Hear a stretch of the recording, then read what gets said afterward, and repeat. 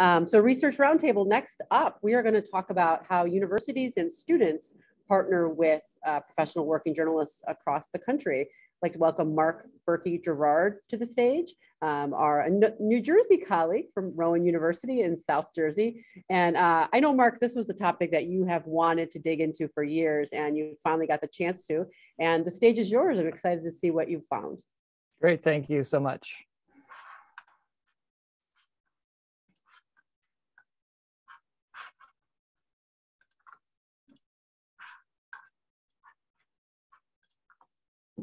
All right, thank you. Yeah, I'm Mark Berkey-Gerard. I teach at Rowan University, which is in Glassboro, New Jersey, outside of Philadelphia. And my research project is looking at partnerships between universities and news organizations in the United States. And my interest in this is really personal and also practical as a journalism educator and someone who's done partnerships in the past. This is something that I wanted to look at and learn more about. So, as I said, 3 minutes. I think she knows. Yeah. So, yeah, I've been an educator for about 15 years, and I've done multiple partnerships over the years, and they've all had really great benefits, but they've all had particular challenges as well. So.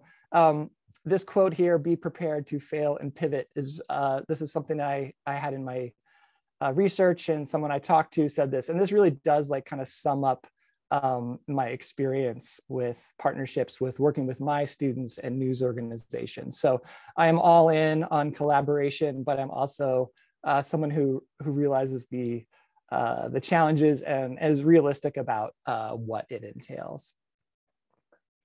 So my main question was just to understand more about how collaborative journalism is being practiced within university journalism education in the United States, and to get a better understanding of what's being done and how people are doing it. Before I jump in, a little background on kind of some of the ideas and philosophy behind journalism education in the United States.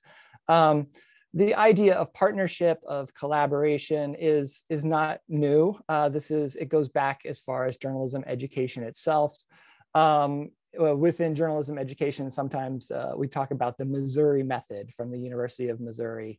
And this really means things like giving students real world experience, having students cover their communities, publishing for their communities, and being guided and coached by professionals. So all those things that are kind of elements of collaborative journalism have been around for a long time.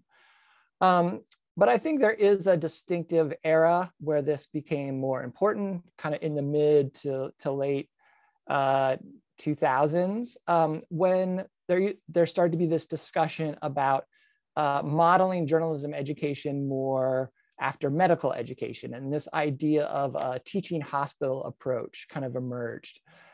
So a couple of key points in that evolution. In 2005, a project called News 21 was launched, which was investigative projects partnering students and professional news organizations, looking at national issues, had a lot of multimedia, and I think this kind of opened the gates for more people to do this.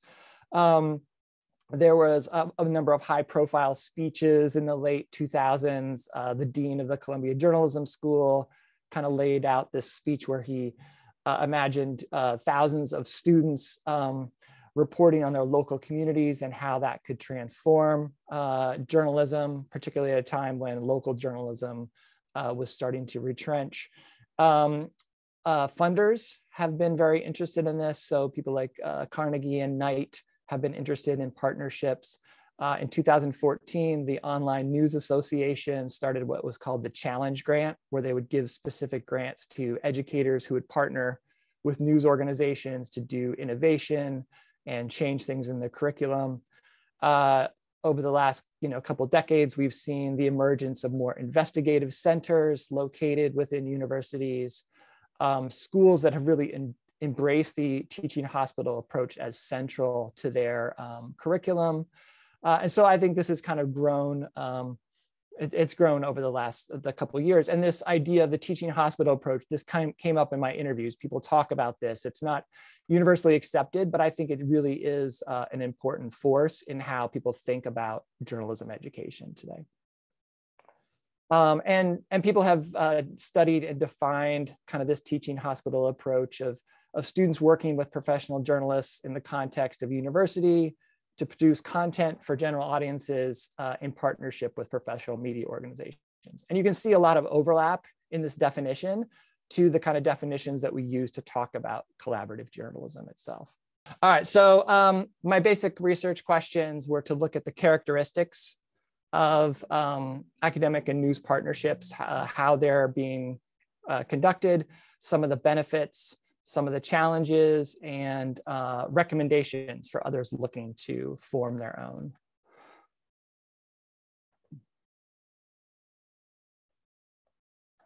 So the way I went about this is the first thing I did was identify over 100 partnerships between colleges or universities and professional news organizations in the United States. So I did this through a number of ways. I looked at the center's database. I searched grants, awards, press releases. Some of this was word of mouth, but just tried to put together a spreadsheet and a database of partnerships and started there. For each of these, I identified the primary contacts, both faculty and newsrooms, and I sent out a survey to those people and got a 37% response rate. I followed up with 22 interviews. I conducted these on Zoom. They're about 45 minutes to an hour long with people who agreed to talk about their experience. And then I analyzed the data and the interviews for emerging themes.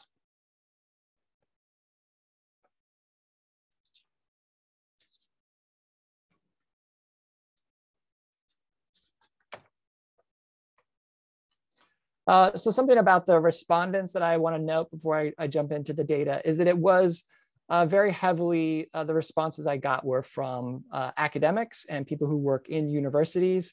I think a couple of reasons for this, some guesses, is that the contact, it's easier to find contact or information for on a university website as opposed to a news masthead, and some of those things were a little more difficult to find. Probably also transitions. I noticed this, that the faculty had fewer kind of job transitions as compared to newsrooms. I think faculty are probably more used to responding to academic surveys. And as I found also in my conversations, a lot of these partnerships were really driven by the faculty. And I think that was part of why the people who responded to the surveys and the questions were predominantly from faculty. So some of the key findings of the characteristics.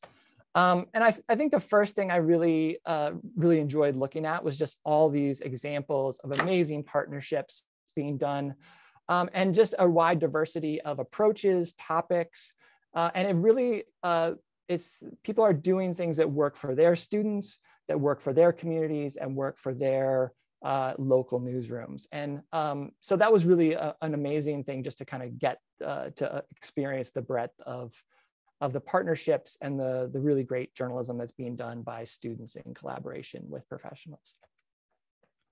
Some summary from the people who responded to my survey. Most of them were local and statewide, most of the partnerships. About 60% of the projects involved undergraduates. The majority were relatively small, and that there were fewer than 50 students per year were part of this. And about 3/4 of them were ongoing. And I found this in some ways a little bit surprising, because I think sometimes the projects that win awards or that we hear about tend to be kind of national in scope or investigative, or you involve graduate students. And so it was interesting to see that really the bulk of the projects are local, they're undergraduates, they're small, and they're something that people are continuing to work on.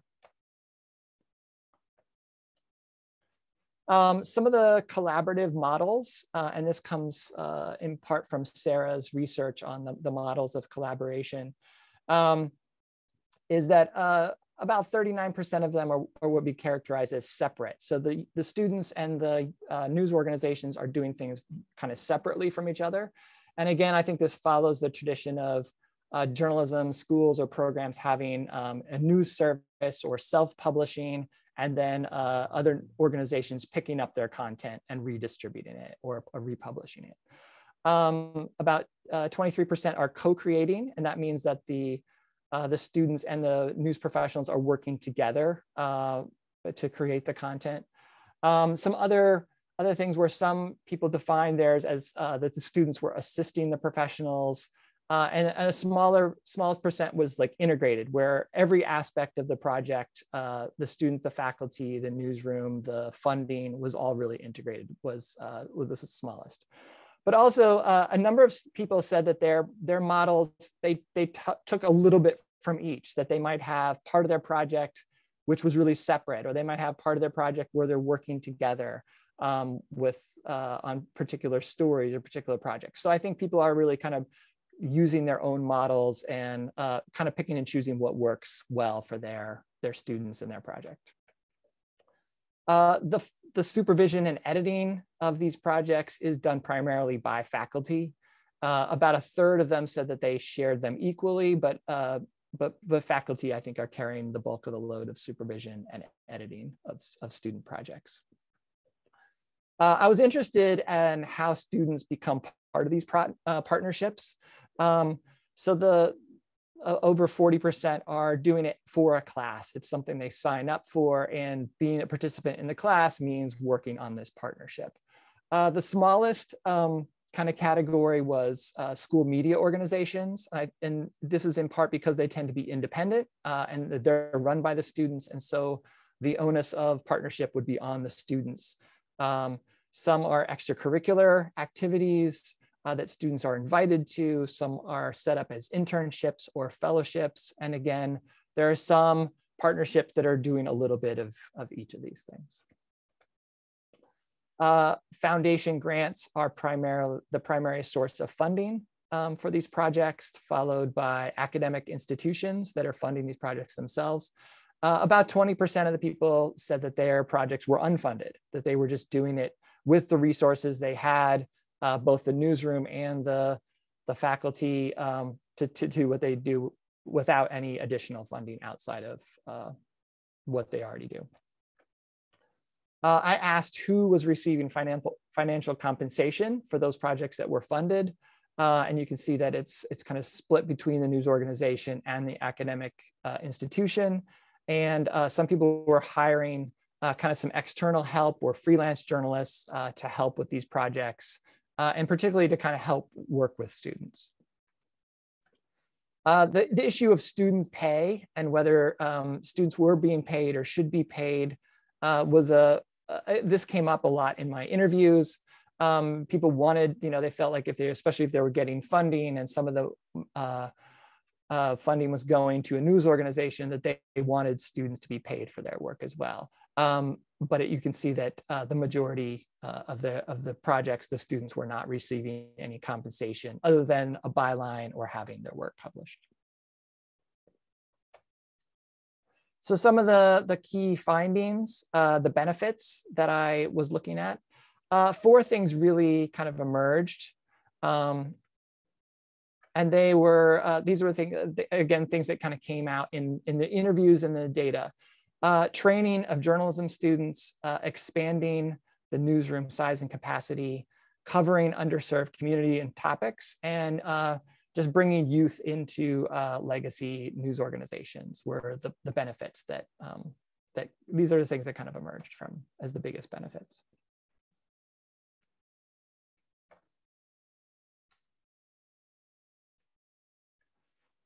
So about 89% of the people who answered the survey said that their partnership was extremely significant or significant to the mission and goals of the academic program. It was clear in my conversations and interviews that a lot of the faculty believe that this is really one of the best ways for students to learn, that these partnerships where they're in working with professionals, they're in newsrooms, they're producing content with them is really one of the best ways to train journalism students for the future.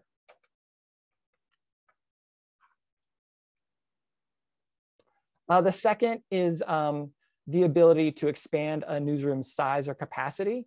The majority of respondents said that the student work was excellent or good. They felt like the public value was significant or extremely significant. And a number of people said that their students, their class or whatever would actually be a significant increase in the press covering local topics. I had one person who said, I tell my students that you are the third largest newsroom in the state, the people in my class this semester. So I think just the capacity and what can be done and what can be published is important as well. A lot of people mentioned underserved communities, topics that weren't being covered. Faculty and news editors as well said that they particularly wanted their partnerships to cover things that weren't being covered by publications or news outlets at that time. And so things like particular neighborhoods, communities of color, topics like immigration, poverty, these are the kind of things that I think some of these partnerships feel like they really do well. Infusing a news organization with youth. This came again from both sides. They felt like bringing college students into a newsroom for their perspective, their voices, their use of technology, their understanding of culture, and just kind of their energy was a benefit for both parties. So some of the challenges, the key challenges that emerged were the academic calendar, the skill gap between kind of what students can produce and what's expected, the time and capacity of all partners to pull these projects off, and then kind of the academic versus the newsroom imperatives. The academic calendar was the thing that came up the most. This is, a lot of universities run on these kind of 9-month schedules. There's holidays, there's breaks. The end of the semester often kind of creates this artificial deadline. So that this was a big challenge. It's split about 50-50 on whether people were trying to operate their partnership year round or whether it was on the academic year as people tried to adjust to that. But really kind of that rhythm of a newsroom and the rhythm of a university, they don't match up. And that was a huge challenge that people talked about. Also the skill gap, again, what students can produce, the quality of their work, their kind of general knowledge and context for whatever the topic is they're covering. And this is people said that they felt like the student work was really good, but this is that there has to be an extra level of editing, an extra level of supervision to create content that works for professional news organizations when working with students. Time and capacity, again, was a big thing. A number of people talked about that as particular local news organizations have become more stretched thin, that their capacity and interest in partnership had actually waned in the last 5 to 10 years. They just don't have the people power to take on anything in addition. And faculty said this as well, that to really run a partnership the way they wanted to, it was a lot of the people do this in addition to their full teaching load. And there were not that many projects that actually had like a dedicated person. This was the only thing they did. So it's a ask of time and commitment on both ends. The academic kind of versus the newsroom imperatives. So the respondents said that about 70% said that the partnership was significant or extremely significant to the mission and goals of the news organization. But this is lower than what people said when they talked about the significance to the goals and missions of the academic program. newsrooms and universities are in different businesses in some ways. And so finding places where those goals and those visions can overlap is really a key to this. So some of the recommendations that people talked about, particularly in the interviews and at the end of my survey. And I think a lot of these will, overlap with any kind of partnership or collaboration, but some of them in particular for working with students. So finding shared values and objectives between what educators want to do and what a newsroom wants to accomplish, and trying to find places where those things matched up. An additional level of supervision and mentoring of the students, that working with students is not just another, it's not the same as a partnership between two professional news organizations, that it takes that additional level of supervision, mentoring, educating, and in some ways kind of asking the news organization to take on some of those roles as well. The main recommendation people said was to have a dedicated coordinator if possible. I know this comes up a lot in conversations about collaborative journalism. Managing expectations between what the students can accomplish and what the news organization needs. A formal agreement, and again, these can be more complicated, particularly with a university, because they have their own kind of structures and legal issues. Only about a half of the people I surveyed said they used a formal agreement, but this was a recommendation that came out. To find deliverable news content and format that really works for both.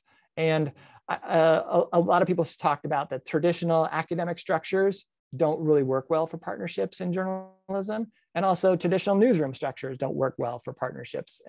And so that it takes some rethinking and changing of the essential structures in order to do these in a successful way. So I wanted to leave you with some of the quotes from my interviews that kind of highlight some of these recommendations. So again, sharing values on how reporting is done, on ethics, and people who share your passion. Be clear in the purpose and objectives for both organizations. If it's not going to serve both partners, that is unlikely to work. The news organization has to be ready to provide intensive supervision and mentoring to ensure the quality of the journalism. You need a designated person who can manage the partnerships and the students. I would say that the first 3 or 4 years of our partnership, it was all about managing expectations of what students were capable of, what sort of time constraints they had with undergraduates who have 4 or 5 other classes. Getting an MOU signed was a lot of work. Getting it through the university lawyers was a challenge. It's so important not to fall into the trap of covering breaking news.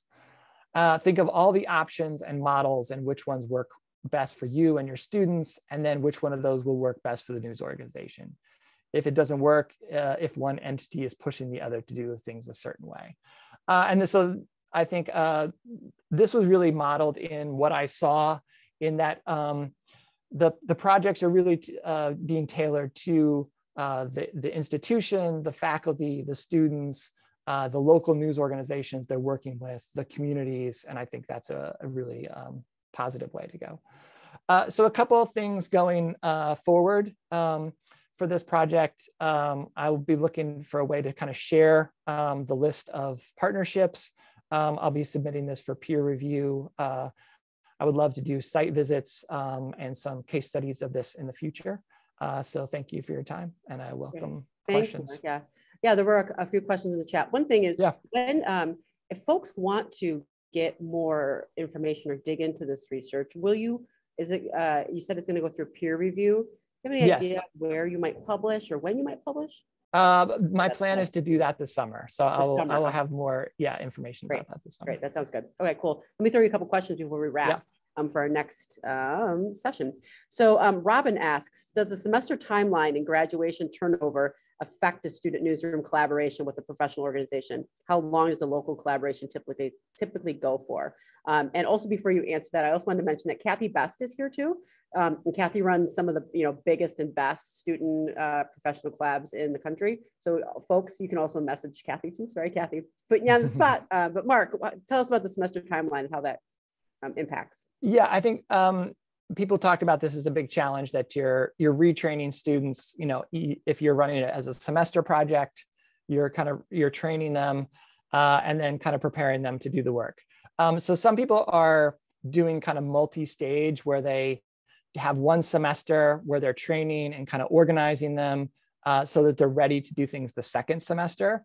Some places are doing it where they do it through the year and then they do work over the summer. So I think people are trying to come up with ways that the project doesn't turn over every 15 weeks. And that's a challenge. So. Yep. Yeah, that makes sense. Joe Ellen Kaiser asks, did you run into collaborations where the relationship was initiated by the newsroom and the newsroom mentored students, with faculty mainly blessing that relationship? And if so, did those succeed, or any thoughts around that? That's a good question. I can't think of anything in particular. I didn't ask kind of where, how the project was initiated. Often in the conversations, it seemed like the faculty was looking for a news partner, or that con X organización periodística. News industry already. And so they were going back to their newsroom contacts when they wanted to create some kind of partnership.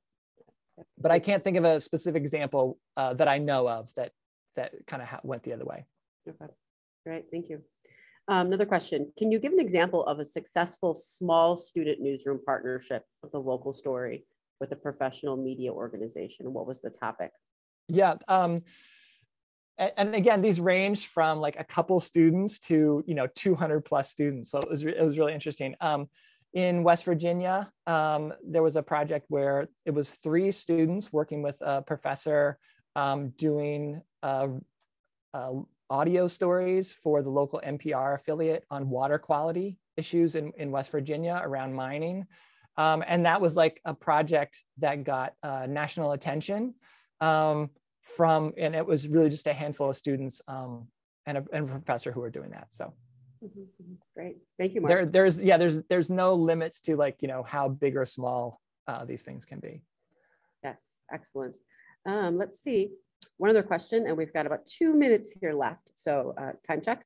Did you find any faculty resistant to collaboration? Yes, that was something that it did come up. It's not in my talk here, but faculty talked about the importance of getting other faculty to buy in. That not all journalism faculty thought these partnerships were worth the time and the effort, and particularly the effort that goes above and beyond their normal duties. So yeah, that was a conversation, was to get the importance of buy-in from other faculty, from the dean, from the university as a whole, which may not also always understand, particularly if the subject matter is something that, isn't great PR for the university, that trying to educate all parties about the benefit of this is important. Yep. Yeah, that makes sense. And this is a methodology question, and last question, and then we'll move on. Did you identify or promise anonymity to your interview subjects? Yes. You did.